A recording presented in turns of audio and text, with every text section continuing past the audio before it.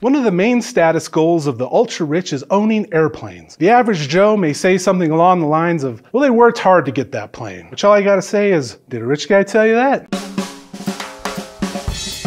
Airplanes and celebrities. Two giant pains in the ass for everyone on this planet, but for some reason we still have them around. These two share the common denominator of being bad for the old planet Earth. Private jets are one of the worst contributors to the climate crisis as they spit out 3,376 metric tons of CO2. To put that into perspective, that is 480 times more than the average American's annual emissions. The biggest offender of this, Taylor Shake It Off Swift, who leads the pack at a whopping 8,293 metric tons emitted as she flew 170 flights in a year. The issue is that even when used for a little jaunt, these planes are burning so much fuel because they are 20-ton machines that laugh in the face of God.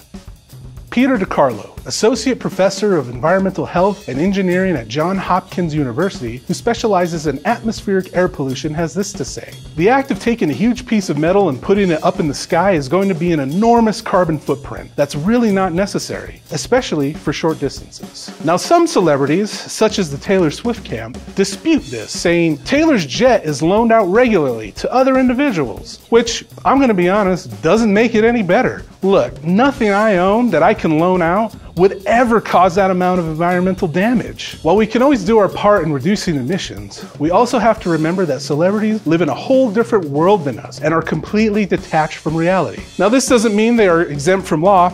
Just kidding, they totally are, because money solves all problems, and the only way to change this is through the fun subject of closing tax loopholes and by the banning of personal planes, which we will have to get to on another time.